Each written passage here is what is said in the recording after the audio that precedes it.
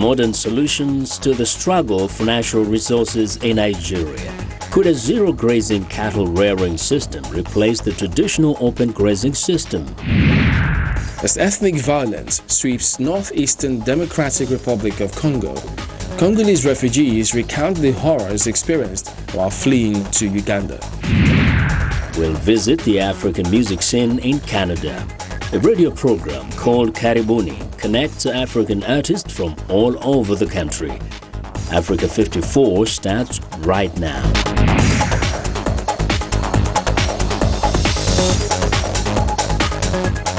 Hello and thanks for tuning in to Africa 54.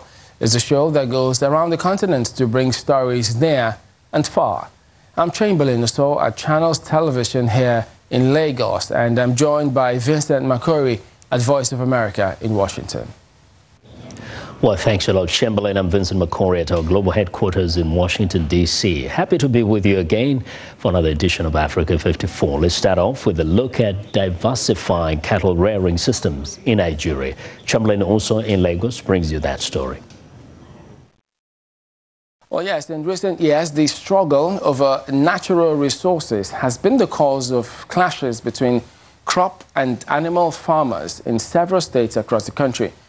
Among solutions being proffered is the adoption of a zero-grazing cattle rearing system in place of the traditional open grazing system by nomadic herders. A professor of animal nutrition in Ile-Ife, Osun State, is out to prove that solutions to the crisis lie in embracing modern systems. Animal nutrition specialist Professor Adesina Aderibigbe is not your average cattle breeder. But like any other animal farmer, he desires maximum yield from his cattle production.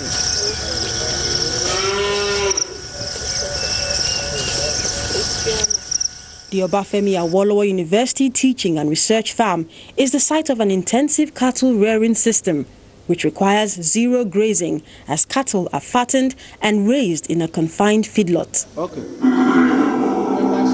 The project, which began in 2015, was established to exemplify the benefits of breeding cattle in an enclosed area as opposed to the commonly practiced open grazing.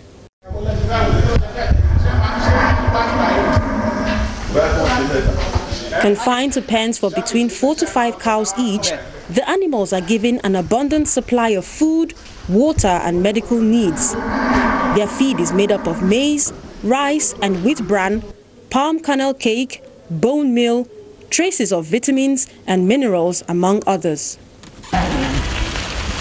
Violent attacks by herdsmen and reprisal attacks by farming communities have led to wanton killings, destruction of property and displacement of many in several states.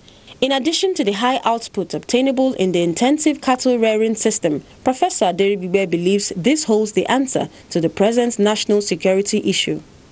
What we are doing now, if it's replicated in most places, many places, it will reduce the tension and the competition for scarce grass. What is grass? Grass does not even put much value on the animal.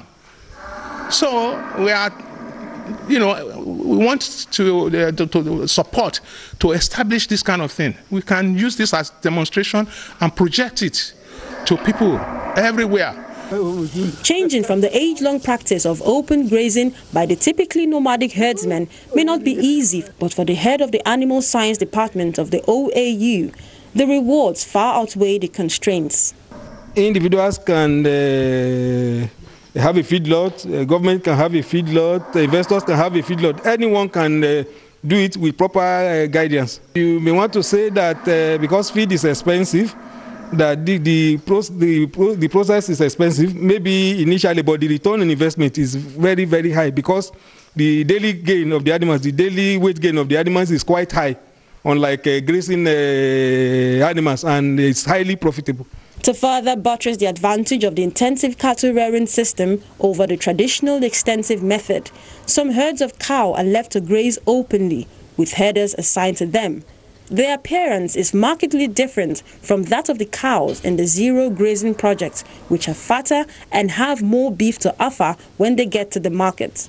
Proponents of this method believe embracing this option is the way to go, especially considering the fact that grazing reserves are no longer readily available due to urbanization and increased crop farming.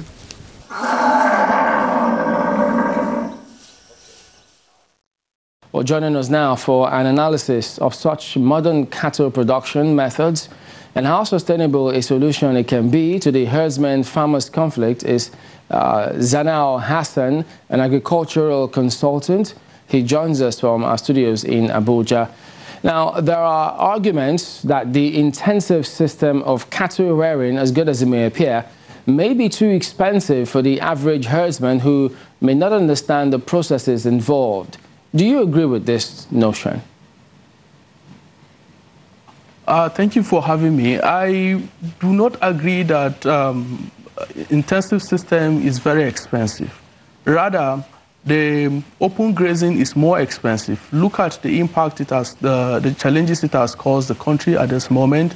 Even the cattle rearers themselves are not happy moving around in the bush, bitten by snakes and scorpions, falling ill and not being able to access education, good healthcare, and good skills for themselves and livelihood. Now, this, if you look at it on the long run, is more expensive. On the other side, when you are able to keep your cattle in a static position or in a ranch or in an intensive management system, you are able to maximize the yield of your cattle, either in terms of meat or in terms of milk. Secondly, you are also able to we're also able to derive the maximum benefit of the value chain activities along the livestock production activities. Right. It turns out that this modern system is not entirely new to the country. Why do you think cattle breeders are seemingly focused on open grazing alone? Yes, for a very long time in this country, we've not taken serious livestock production. We've had a National Animal Production Research Institute in Sheikh Azaria for close to 100 years now, in the 1920s. And they have done several research in cattle breeding, in pasture production, and done several trials and establishments across the country. Now, we have also taken the argument that that cattle rearing or livestock or production is a Fulani business, which is not supposed to be so. Any Nigerian has the capacity to be able to do that.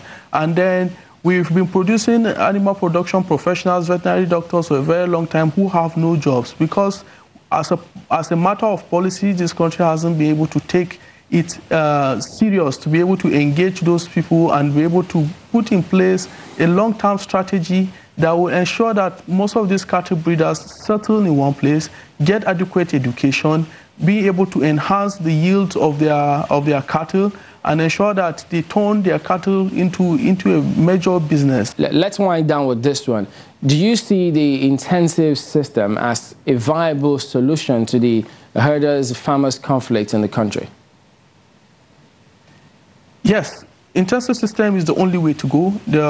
Nigeria has moved forward, population have expanded, we have expanded in terms of cities have expanded, the areas where used to be bushes are no longer bushes, and the crop production activity as well.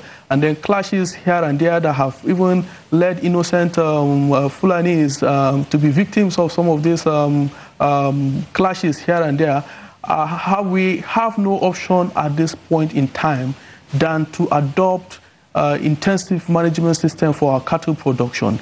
We can look at it in different dimensions. We can look at the different models. We can look at the different practices across different parts of the world, and we can adopt it. We can customize it to our own local standard and see how we can be able to move ahead. It is not a one-stop shop solution. It is a gradual process, and it is something that we can work upon consistently for 10, 20, 30 years to come, and we'll get to that point where we will not have cattle roaming around, causing trouble, having clashes, farmers-herders clashes here and there. All right, Mr. Zanal Hassan, thank you for talking to us today on Africa 54. Thank you, Chamberlain. Well, I want to know what you think about Africa 54 and the stories we cover. Join the conversation on Facebook. The address is Africa 54, and check out our headlines 24/7 on voaafrica.com. Coming up, polio in Nigeria. Health authorities launch an immunization campaign and renew their drive to eradicate the disease.